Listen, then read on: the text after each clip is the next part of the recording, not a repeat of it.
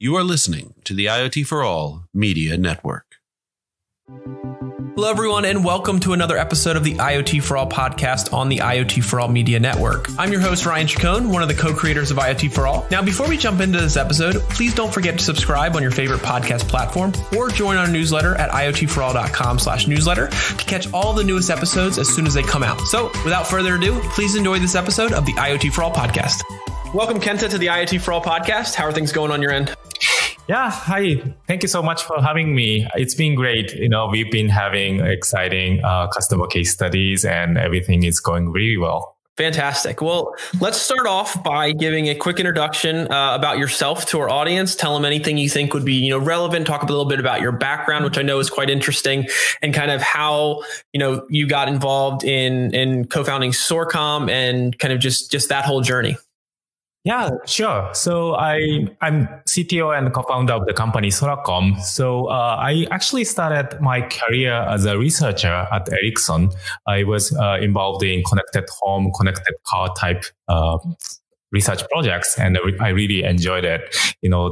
I had an opportunity to work with various sensors and actuators, and also connecting home entertainment systems to a network, so that we can actually demonstrate what we can do by connecting all these different devices. One thing that I realized is that when I built the system, I was always drawing a fluffy cloud in the middle of the diagram, saying, all the magic happen here. So by connecting devices, we can actually achieve a better world and better connected life. But, I was not really sure what is going on in the cloud side. So I wanted to know more about what cloud technology can offer to this connected life. So I joined Amazon Web Services, AWS, as a solutions architect back in 2012. And I worked as a solutions architect, and I worked with various companies. At the time, I was based in Japan, Tokyo. So I worked with various startups and enterprise companies in Japan. And I realized that the cloud technology can build any kind of systems in a better way. And I also had a chance to move to Seattle and join the development team in Seattle.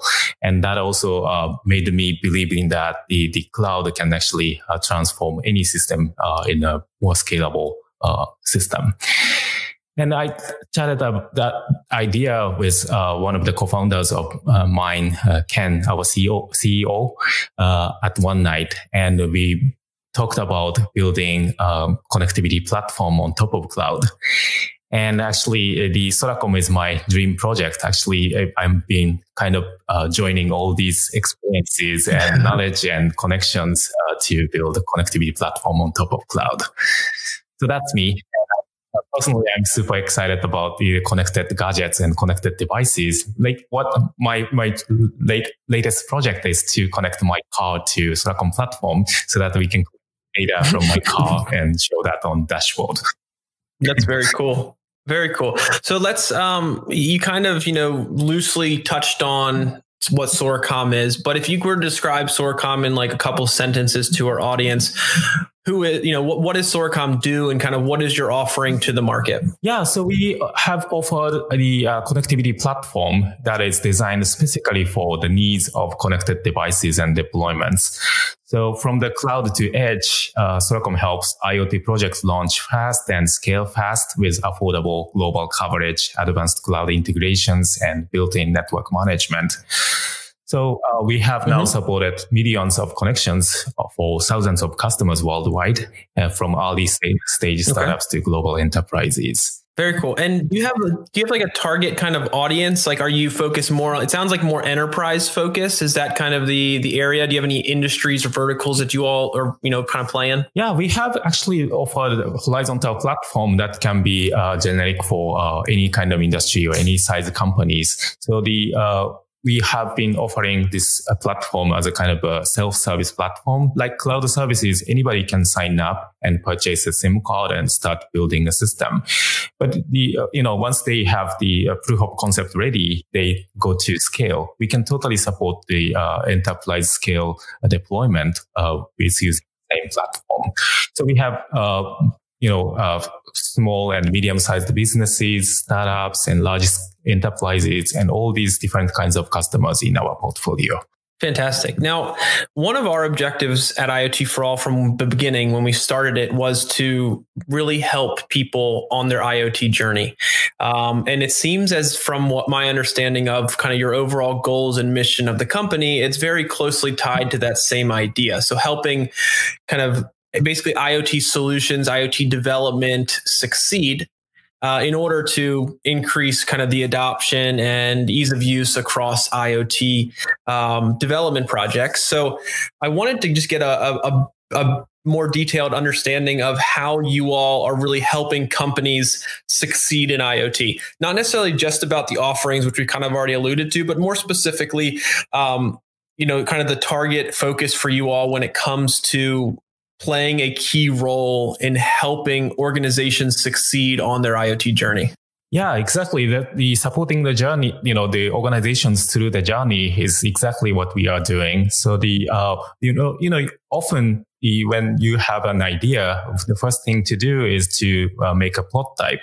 So our users can just sign up on our website, and they can just purchase a SIM and start to put that into often people start with Raspberry Pi or some Arduino device and put our SIM in the device and connect to the network. And the first thing they encounter is they need to have a way to enable cellular modem on Raspberry Pi, for example. So we have we just recently launched Soracom Onyx USB dongle that can be a starting point for connected device. And then once the device is connected, the next step is to send data from the device and make sure they are getting right set of data. And for that we have a service called Soracom Harvest. We write a few lines of code that sends data to Soracom endpoint, and we can actually store the data with setting the device ID and tags to each data point and visualize data on the dashboard. So by using that service, the people can make sure they are getting right set of data from those connected devices and can move on to the next step to write the logic on the cloud side. And once the users have realized that they can build this system, the prototype works, they can now go into cloud side logic. And for that, we have various services to help build the secure private networking for devices and the cloud servers so that they can make sure secure deployment in the production grade systems as well. So we have all these services and features to help all the journey of the customer may have. Let's bring this all full circle here for a second for our audience and talk about any particular use cases you feel comfortable sharing. Because one of the goals of this show is to really bring to light not just solutions that are available for companies that are not in the IoT space to purchase by working with IoT companies, but also kind of just connecting that entire journey for a potential IoT adopter. So are there any specific solutions that you have out in the market that are that are being used by organizations that you can talk more about in detail about how it's solving a real world problem? Just to kind of put something, kind of concrete to everything we've been talking about. Yes, sure. Yeah, we have a customer who has built the pocket translator that is connected by using our Soracom SIM card in the worldwide coverage. So they can actually use that translator. So you can just talk to the translator and it speaks out in different language. It has been helping the people communicating with, for example, doctors and the professionals when they need a translation. That is one use case. And we have a Seattle-based customer called Pebblebee who has just rolled out a new generation of pet and family tracker that combines long-range capability of cellular with 12-month battery life. They have been using LTE Cat M1 and EDRX to make sure the battery life and also the long-range connectivity of cellular. We also have the different customers in different verticals. One of them would be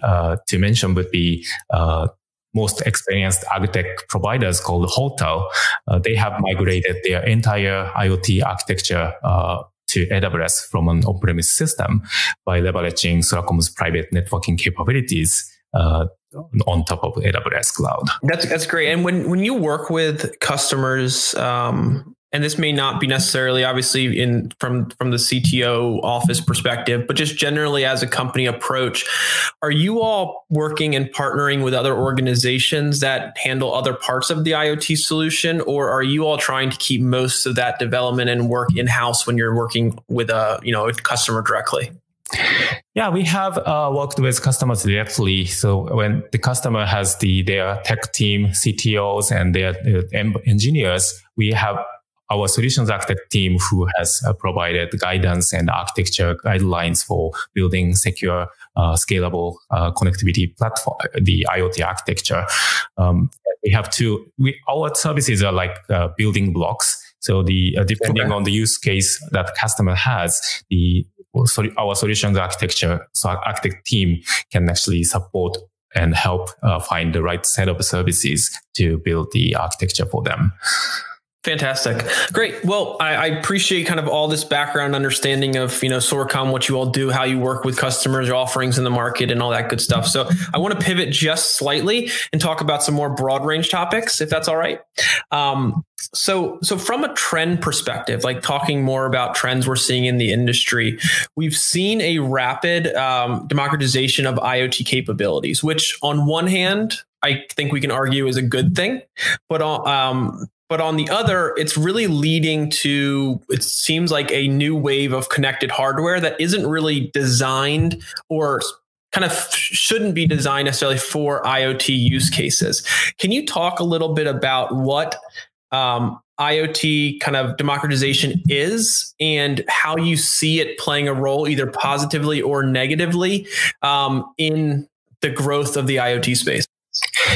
Yeah, I'm personally super excited about, there have been so many connected devices and connected products in the world. But at the same time, a little concern is, some devices are not well designed for the IoT security. And, we have heard the news about some camera devices were hacked and, some video was leaked, things like that. And definitely the devices need to be properly architected and securely implement security so that kind of issue won't happen in the future. But at the same time, it's harder to predict all these challenges in the device from the beginning and make sure the design can cover, like tens of years from now on. So there needs to be there is a play that we can do at the middle as a connectivity provider in the middle that can connected devices to the cloud. So we can actually provide smart connectivity that can make sure the connection between devices and the backend servers are secure and private. And we have provided a feature to authenticate each device by using our connectivity SIM. And we use that for provisioning secure credentials to the devices and so on. So there are so many, common challenges and undifferentiated heavy liftings in IoT development, but we can actually take care of all these common parts so that the people can focus on secure IoT devices. Yeah, that's great. I think it's interesting to think about, the large selection of hardware being out there, the approach companies take when they're trying to start this IoT journey, if you will, and kind of going off the shelf, pulling in different hardware, but not necessarily having the knowledge or experience to choose the right hardware for the in particular solution that they're developing, and what kind of frustrations that can lead to kind of skew their view of the value of IoT. Yeah, that's true. So one example that I can give is, the people can actually choose some off-the-shelf hardware to get started on IoT development. And, sometimes the devices are hard-coded with like a easy username and password. And if it exposes the public internet, it can be hacked in a short period of time and it can actually cause issues. So by using our SIM card, our connectivity platform, for example, they can actually connect to the network in a secure way. So we have a built-in firewall that protects devices from the public internet. But let's talk about surveillance camera, for example. In that case, the user may need to remotely access the device. So there is always trade-off between security and the remote access. Yeah. We have a solution to overcome this challenge. So we have a service called Soracom Napter that user can actually select a SIM or device and enable ephemeral port to access the device for a specific period of time from a specific IP address. So the user can easily create a secure link from their client web laptop or client device to this remote device by using our smart connectivity. So by offering these, the security features at the middle, we believe, any devices that users choose can be used in secure IoT system development. Fantastic. Yeah. As it kind of relates to the democratization of IoT, I think it leaves a lot of organizations with many choices, not just in hardware, but also in connectivity, in the platform they use, the cloud service they use, kind of across the board, all components of an IoT solution there can be a lot of choices and a lot of tough decisions that companies that, are not experienced in IoT have to make. I've talked to some guests who internally, their focus is to provide every component of an IoT solution in-house and not work with partners. And then the other side is that IoT is a partner-driven ecosystem. So we must work with partners. Not everybody can be an expert in everything, which I think is the more common approach that I kind of lean towards as being the right path. But I wanted to ask you about kind of just your overall advice that you have for organizations getting started on this IoT journey, and understanding how there really isn't a single solution or company that can address all of the challenges the company is facing, and how it's important for companies in the IoT space and for companies that are looking to work with those companies to understand that finding a company that is flexible to build a solution and to tailor their offerings kind of basically just how you do in building blocks that can then be pieced together to fit their direct and exact need, versus the other approach, which would be more the non-IoT company that's looking for a solution having to tailor or adjust their business to fit this vertical specific solution. If you could talk to kind of just the general approach on why one is better than the other, for our listeners out there to understand what they should be thinking when they're getting started and looking for a company that really gets this partnership side of our centric ecosystem, plus why building blocks are more important than this turnkey solution that is not flexible, and why their individual business requires probably something specific because the use cases are all almost independent of each other. Mm-hmm. Yeah. So we are definitely on the side of the ecosystem type approach. So when it comes to IoT, there is no one single solution that, company organization can address all the challenges that people are having.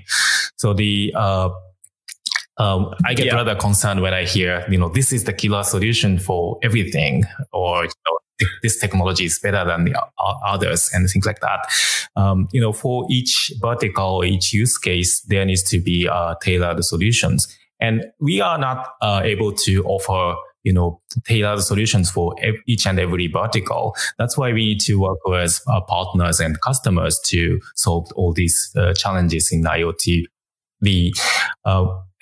That's another reason why we offer building blocks so that the customers can pick and choose for building the right IoT architecture for each use case. So we often say IoT is a team sport. So for each company has a different role, and in order to offer a solution to a particular problem, we all need to work as a team. We provide connectivity and features to securely connect devices to cloud. And customers definitely should leverage the cloud services like AWS and Google and Microsoft offer to build the secure IoT infrastructure. And of course, there needs to be a device partner who can actually provide the right set of hardware for the customers' use cases. So, as an ecosystem, we can actually offer the solution for the particular challenge. Yeah, I think, do you recommend companies kind of starting with one component of the IoT solution to kind of start their journey? Like, for instance, my experience has been if, let's say, I'm an IoT company or a company looking to get involved in an IoT solution in some capacity, for my organization or my customers. If I go online and start searching around, for use cases and stuff, there's a chance I could wind up on the, hardware manufacturer's page, a connectivity company's page, a systems integrator's page, a platform, company's page.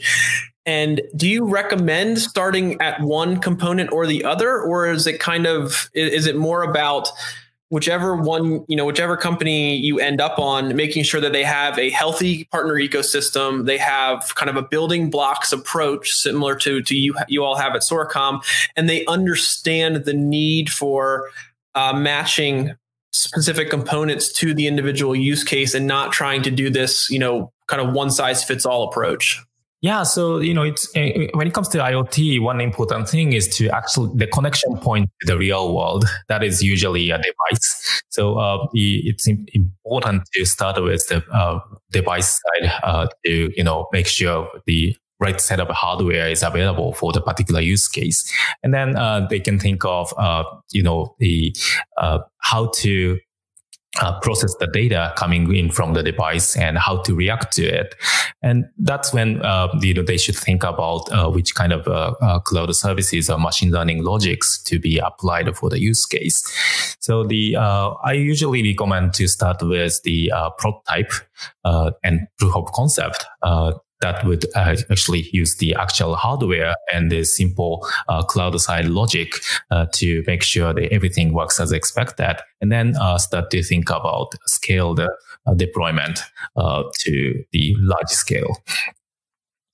Yeah, I totally agree. I think this, kind of crawl, walk, run approach when it comes to IoT solutions, especially because those pilots really do a great job at showing the value and ensuring that you have the right partners, you have the right components, everything is there from an ROI perspective for that company that oftentimes doesn't have enough knowledge about what the IoT components and how they work, that they're trusting organizations like Soracom and others to provide them a solution that hits on all of their key value points and returns them or gives them a decent return on their investments. So I totally agree. I think that's the absolute right approach. So I appreciate those insights and kind of sharing that with us.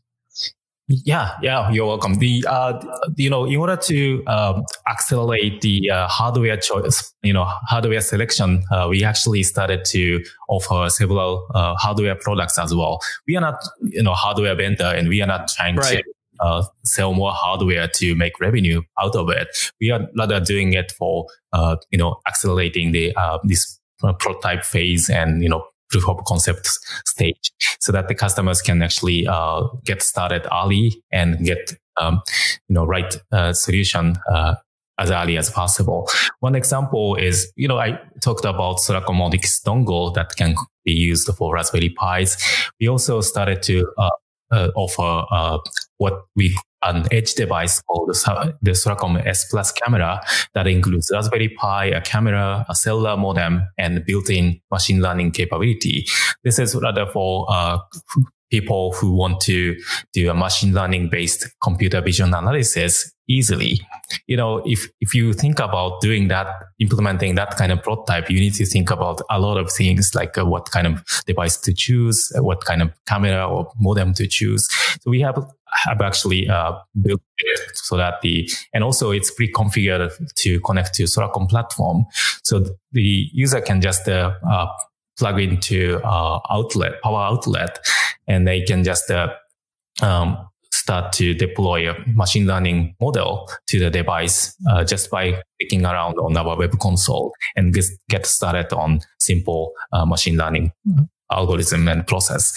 And then when they are comfortable about the prototype, they can actually move on to production phase. So we have a path for that as well. Fantastic. Yeah, I think anything companies can do these days, regardless of which piece of the IoT solution they're involved in, to get companies up and running into the pilot phase to start to see the value and build that trust with the organization that they're working with on that pilot project, the better. And I think companies should be focusing a lot of their efforts on getting that process started, because once you get it started, there's a decent relationship already developed at that point. There's buy-in from the company. There's something they can actually show, and that's kind of the recipe for getting to scale more quickly.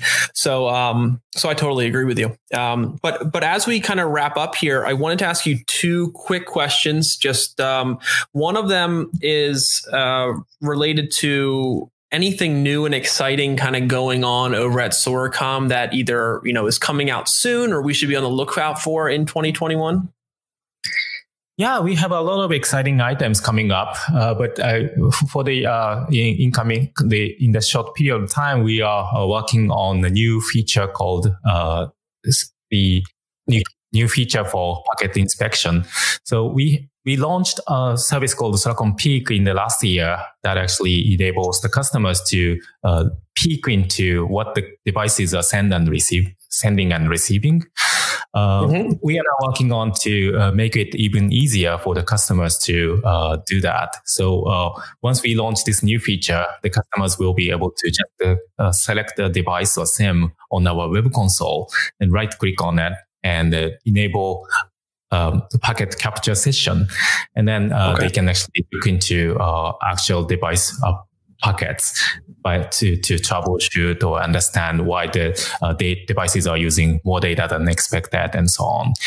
This is one of the features that we developed based on customers' feedback. They were saying, they see some an unexpected amount of data, or, sometimes the device is not connecting to the server and they want to troubleshoot, but previously they didn't have an insight about the communication between servers and devices.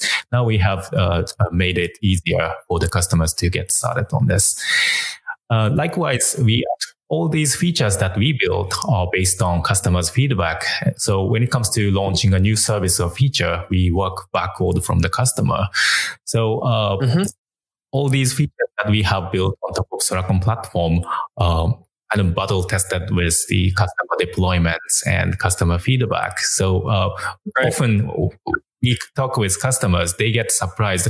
Hey, you guys already have this feature. That's something I started to realize we needed like yesterday. So we are happy to share more of these, features and case studies that we have learned with our customers, so that people can actually, when they have an issue in IoT development, they can actually get an answer quickly and keep working on to make the innovation happen.